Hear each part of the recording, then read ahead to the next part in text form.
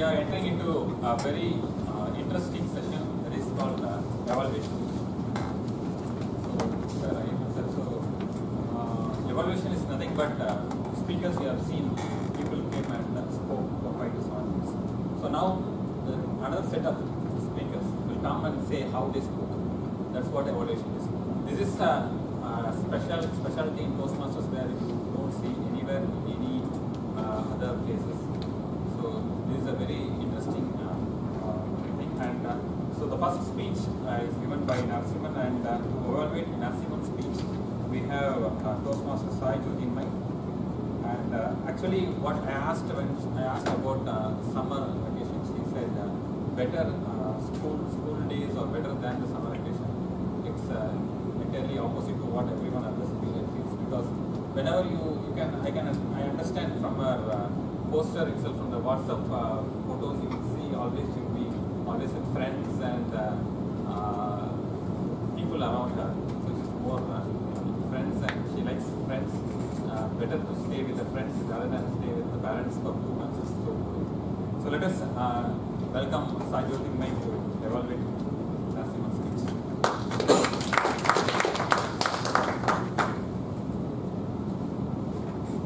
After witnessing Narasimhan's icebreaker, there's one thing that I realized, that he is a resource made for Toastmasters, considering the fact that he was so confident right from the start to the end. He chose a wise way of starting his speech that got along pretty well with the title that he chose, and then when he went on to discuss episodes from his life that supported that parrot story, it went on really well. An avid speaker is one who manages to not just make the audience curious, he also caters to their curiosity. So it happens this way, that when we are talking about a milestone, like he mentioned a milestone from his life, that they had to move from Bombay to Chennai. Usually I see this thing that people just say, I moved from Bombay to Chennai. But then we fail to mention what did we undergo while during that transformation. So he did mention that he was not really feeling well about it. So it was really easy for the audience to imagine him in that scene, and also imagine what he was going through when he was put up in that scene. Another feature that makes him really good at this art of speech delivery was his brevity in communication. As in, when he mentioned that he was a shy person when it comes to communicating with the opposite gender, he also mentioned it just right after that thing, that okay, and that's why this arranged way. He did not go the long way, rather he took the short way in a wise manner. I'm just glad that the universe conspired to make Narasimhan come to Toastmasters and then mediate Toastmasters, because I see a huge potential in him, especially as a storytelling, considering his inclination for expressions. As in, he's a raw resource right now, but still I could see few expressions on his face. The clarity with which he was tasting each word and then pronouncing them. Further, to perfect his art of speech delivery, I think Narasimhan should abstain from using repetitive body gestures. Like, this was his body gesture right from start, and there was one more thing, like in the middle of the speech he did this, but he could have used little better body gestures. And he could also try to challenge himself and increase the duration of eye contact. As in, I could see that he was looking on a wide way, like he was covering the audience, but he was not looking at any person for a longer duration. And also he could have done this, like we could evidently make an eye contact making it a statement, such that that person would get the message, also the audience would perceive the speech a little better. Unlike most of the speakers, he made proper use of the stage space, but I could see that he was not staying at a place for, he was little fiddling on the stage, I would say, like he was moving really fast. And also, and he could use the different spots on the stage for each statement of his speech. Overall, I can already imagine Narasimhan coming up with his own types of strategies for speech delivery, and that would contain elements like brevity, clarity, and subtle hints of sarcasm and humor that he had already shown today. Thank you so much.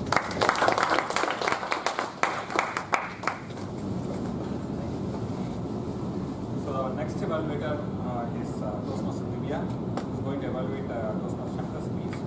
She is working in Teach for India, it's an NGO organization, and she's fully occupied nowadays with the career development.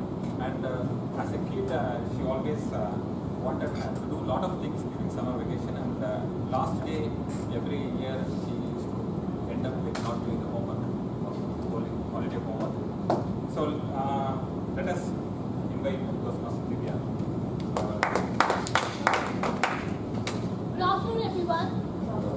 Well, don't you see that life is such a surprising thing that all of us, each one of us, maybe it's a small incident or whatsoever, for a small duration, we always stumble upon something which creates an impact in our life. And today we witnessed one impact, didn't we? Response, please. So, Toastmaster Shankar, let me tell you that your speech, you have demonstrated a speech which purely seemed very inspirational to me. And let me tell you the title, that is The Challenging Diversity, the Lotus Plan. Honestly, I felt it was a research topic. But then, as it continued, I understood that yes, this is very inspirational and wow, it was so beautiful.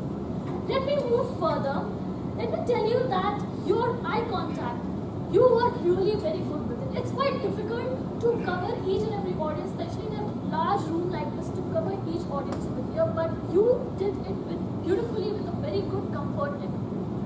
Also, let me tell you that your vocal variety, I found that you have an amazing vocal variety, especially when you were telling about the conversation between the cute little kid and the teacher. So there I could see the sinusoidal wave of your vocal variety. Moving over to your expressions, I also found that you are very expressive, especially during the narration when the teacher and the little kid had.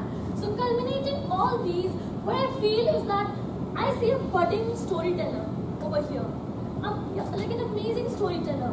Also, you use beautiful adjectives, especially when you described about the tribal village and about the cute little kid, about his messy hair and everything.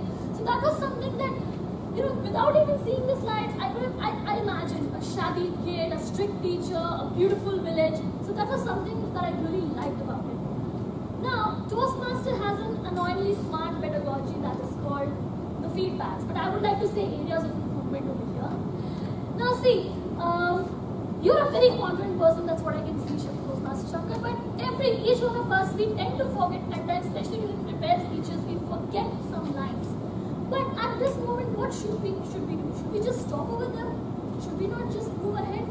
What's the trick there? Because nobody has seen your speech, nobody has seen what you've written in your paper. So the trick is to continue with the flow. Nobody knows what's written in the paper, right? So that is one thing I would like you to work upon in your further speeches. The next thing I want to talk about the slides. It was really good of you to use the slides, but what I feel is that a better preparation beforehand, maybe with a slide changer or maybe telling the essay or maybe the GE to change the slide, could have maintained the sync. So it would have been even beautiful.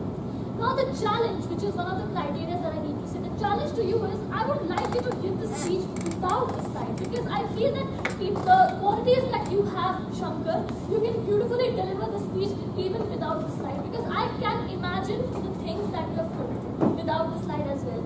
And lastly, I just want to say, Shankar, like a lotus is a flower that emerges through so many adversities and it emerges beautifully. Similarly, I want you to emerge like that beautiful flower in your further coming of speeches, and all the best.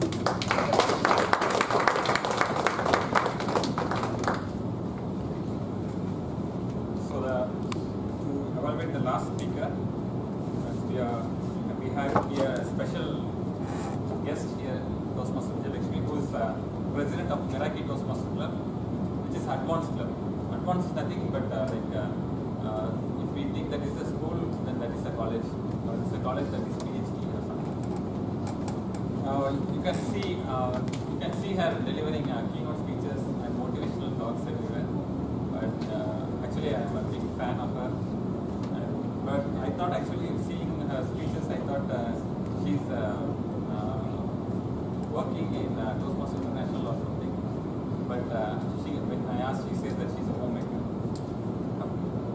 And when you will witness it when she comes here, they say, Sergeant Tom, you have this fire extinguisher.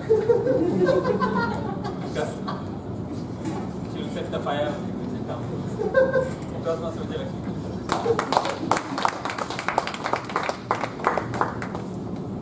Thank you for the damage, G. Let's move on with the evaluation for today. Members of Medley, good evening. I'm here to evaluate Sean on his project, Dad versus Uncle. Well, for my easy reference today, I have actually coined the 3 P's for your collaboration. Plot, people, personal connect. Plot, people, personal story. Okay.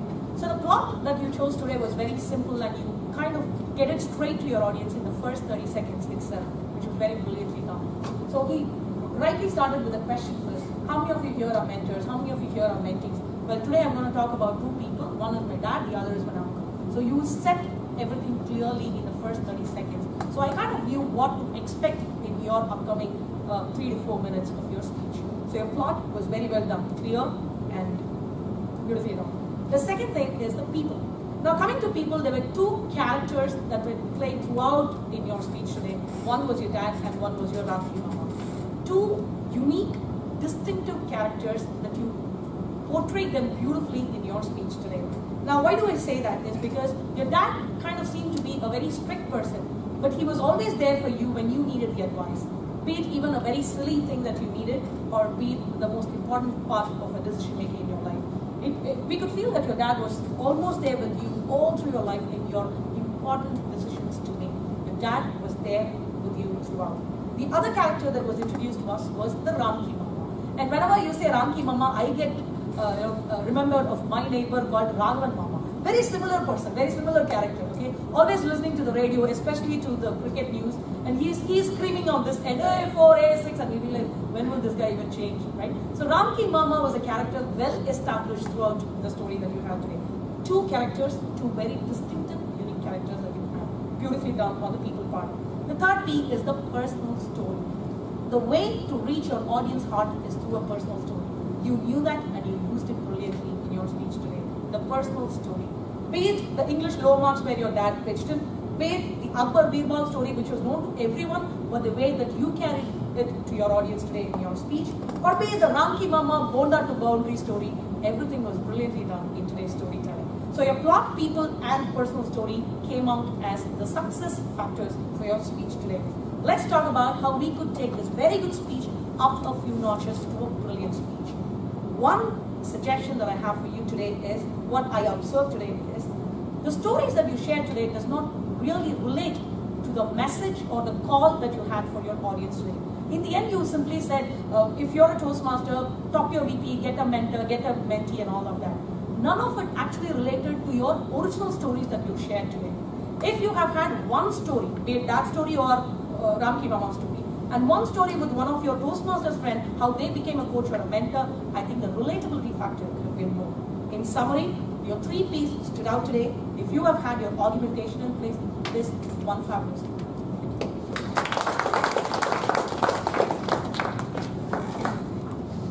Thank you. I rightly said, right? This is the stage of time. Let me ask the timer to bring out for the qualified evaluators. All the evaluators. All the evaluators are qualified. Please vote for the best evaluator.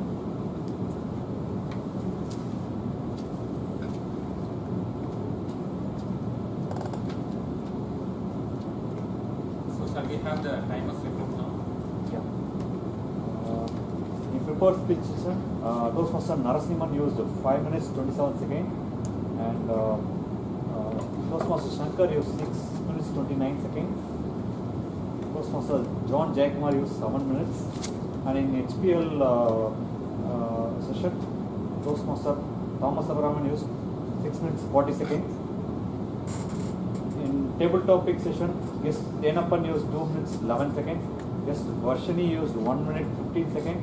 Toastmaster Mohan Sundaram used 53 seconds. Toastmaster Ramesh Murugan used 1 minute 40 seconds. Toastmaster Ramakrishnan Senior used 1 minute 10 seconds. Toastmaster Rohit used 2 minutes 13 seconds. Toastmaster Roni used 2 minutes 10 seconds. Toastmaster Ramakrishnan used 1 minute 5 seconds. Guest Rohit used 30 seconds. Guest Aditya used 46 seconds. Guest Ayyappan used 35 seconds. Guest Jofin used 1 minute 27 seconds. And evaluation session, Toastmaster Jyoti Mayer used 3 minutes 10 seconds. Toastmaster Divya used 3 minutes 19 seconds. And DTM Vijayalakshmi used 3 minutes 13 seconds. Thank you. Thank you. Can I ask Raghunath to read out the Thank you. So I'm just reading the album tests for the previous speakers. Toastmaster Narasimhan, multiple times R. Offers contribution. Toastmaster Sankar, pause 3 times and multiple times filler words R. And repetition words like logos, void, couple of times. John Jagamar, only once he used R. Toastmaster Thomas, once he used R. Now coming to the evaluator, Jyotirmay, multiple times R. Divya, only once R. It was a perfect evolution by Vijayalakshmi.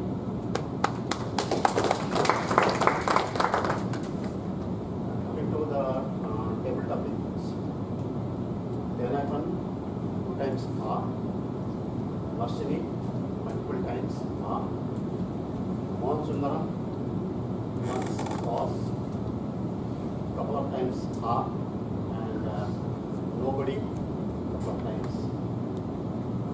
Tabletop DJ speaker Mohan Sundaram, pause once, couple of times R. Toastmaster Ramesh Murugan, 3 times R. And repetitive words like 3 times like address the public. Ramkrishnan, 3 times so repetitive words. Rohit, pause 2 times and couple of times R. Roni, multiple times R. Ramkrishnan, multiple times R and repetitive words couple of times you can. Not evaluated for guest Rohit and guest Aditya. That is one time. And guest Alagappan, couple of times R. And guest Joaquin, pause once and so couple of times. Thank you. Ask Lakshmi to read out the guideline. Everyone is given their basic speeches today, and they will use a lot of new words, which is the extraordinary words. The Narasimhan has been used the words amazing summer memories, nuances of languages, learn and relearn. Shankar, mass, anti shots, have wisdom, blink the moment, small aim is kind, aim high. John Jagamar, solutions for the problems, core strain, rejected, profusely bleeding, boldness. Thomas sir coming to multiple. There are a lot of words I cannot say them for you. Write all the words for you. Mr. Alagappan, stage fear, butterfly instrument, instinct, contribute values to audience. Toastmaster Varshini, deadly hard in summer, showering rain. Ramesh Murugan, address the problems. Toastmaster broken. Failure becomes failure, and all success is known. Roni, public scanner, cameras, surveillance, and then get Roni, over ambitious. Toastmaster Jyotirmay, art of speech, brevity, communication, wise manner, huge potential in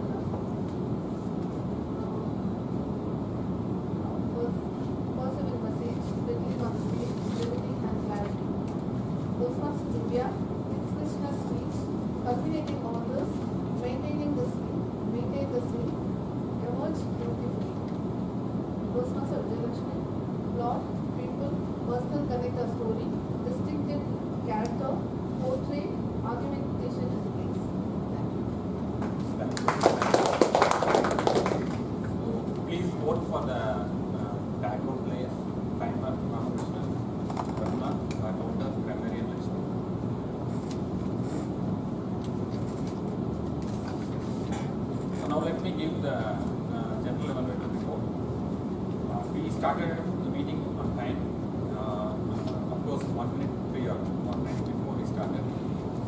us to be not so strict in the timing.